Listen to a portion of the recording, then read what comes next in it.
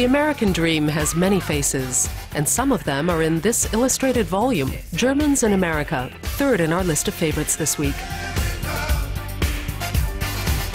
8 million Germans have gone to the United States since the year 1608, looking for work, fame, or liberty.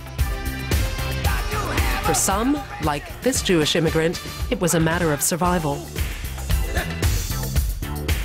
Gunter KlÄ has photographed and interviewed people with German roots living in America and asked them which country they feel at home in and what they like about the land of opportunity. A delightful book of photographs and a document of German-American relations, our number 3.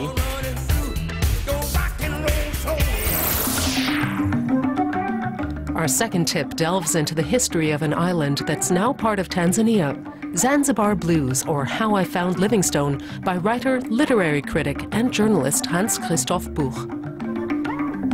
In this novel, Buch links Sansibar with German history, from colonialism in what was then German East Africa to the Cold War, when spies from East and West were active on the island.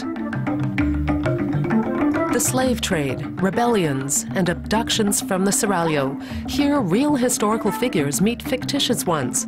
It's an adventurous story, beautifully told. Sansibar Blues, or How I Found Livingstone, are number 2. But our favorite this week is the latest edition of the Literatur für Deutschland, a literary guide to Germany.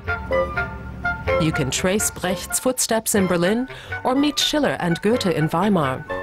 20 years after the fall of communism, this new edition covers all of Germany.